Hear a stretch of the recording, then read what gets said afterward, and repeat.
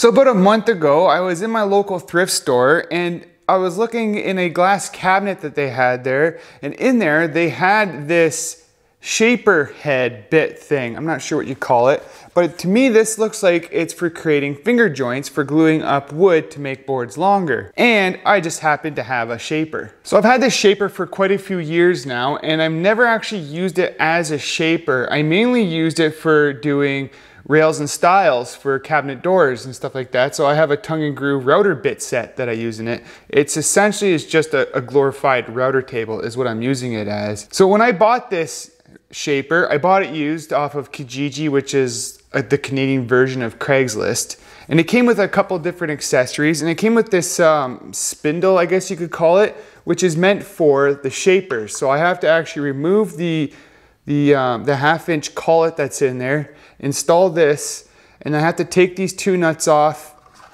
I'm thinking this is how it works. And there's some spacers in here, and I just slide this on, tighten those two nuts in, fire it up, and start cutting some wood.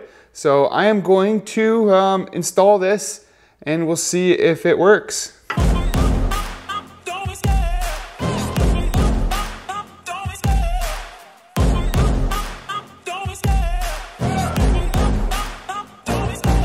Love the chase and the hunt, and I set the pace when I'm running. I always take what I want and I always give it 100. Don't need a bank, no I'm funded. Play the game like it's nothing. I'm always thankful for something. Don't take for granted, stay humble. Now wake up, it's time to look at the enemy. Look in the mirror if he is no friend to me. It's not working out, maybe it's the chemistry. It's time to break up so I can make a better me. Better believe in your mind, cause it's everything. All right, I got the bit in there, I got it installed. I think I have it installed properly. I've never used this before, so it's a learning experience for me. And I have this piece of soft maple, and my only problem is it is too long.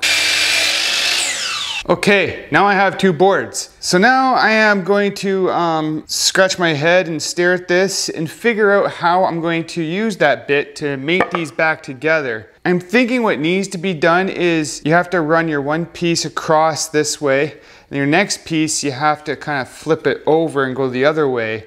And I'm thinking that they should mate together then.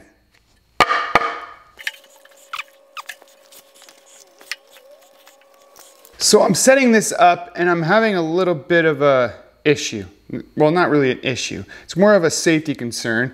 And pushing this through, it's pretty risky. It's gonna be all janky and walk around, and it could go flying into my gut or, you know, into my groin, and that would be really, really painful. So I had a thought is I'm gonna see if I can raise it up on the spindle some more. And then I'm going to use this jig I have here that I use for cutting the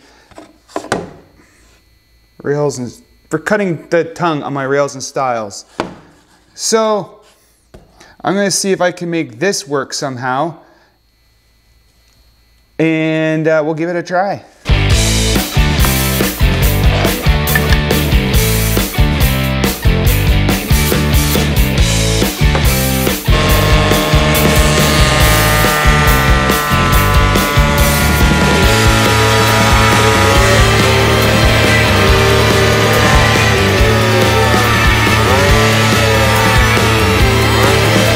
Well, that didn't really work out the greatest. For some reason, my joint is really loose.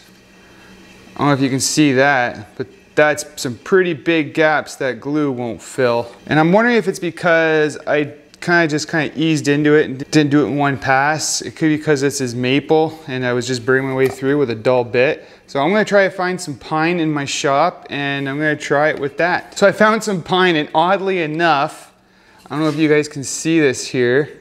It's finger joint pine, and that is essentially what we're trying to create here with the shaper bit that I have. So I am going to try it in one pass, and we'll see how this goes.